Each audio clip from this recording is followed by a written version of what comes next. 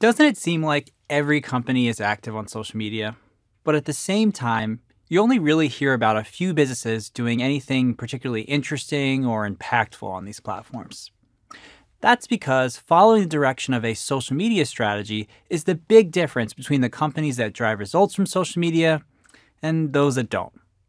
It is easy to have a mediocre approach to social media for business if you're haphazardly active on these channels without having a clear plan and a set of goals in mind. A social media strategy is a written document that maps out how your organization plans to use different social networks to achieve important business outcomes. This document is where you'll establish your goals for using social media, identify the audience you're trying to reach, and build a roadmap for all your activities on those channels.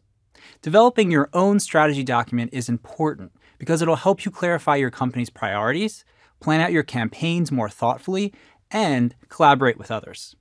For example, I was recently working with a client where early on it was clear that different departments at the organization were focused on conflicting activities on social media.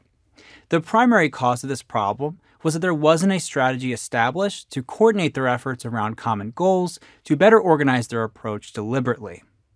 To avoid a similar situation, start developing your own social media strategy document that's actionable and results-driven by setting strategic goals to direct your campaigns.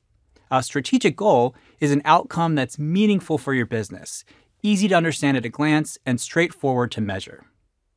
Some common social media strategic goals are improving customer engagement, generating more leads, growing sales, increasing traffic, expanding reach, and enhancing a brand's perception. While there are plenty of strategic goals to choose from, there are two important goal types you need to be aware of. Ongoing goals define the overall focus of your marketing, as they're the outcomes you're always looking to impact with your activities on social media. Like if a footwear brand were to set the goal of increasing their messaging's reach on social media by 40% by the end of their first quarter. That'd be considered an ongoing goal as they're focused on it for the long term and is likely a result most of their activities will help work towards. While other goals you'll set are directly related to measuring the success of a particular initiative, known as campaign goals. For instance, if the same footwear brand set a campaign-specific goal for the short term, like gaining 3,000 signups from their month-long Instagram giveaway. Outline a few goals in your strategy to strike the balance between investing in a mix of activities while not overcommitting and spreading yourself too thin. It is time for your organization to become a leading example of how to use social media in interesting and, most of all, impactful ways by following your very own social media strategy.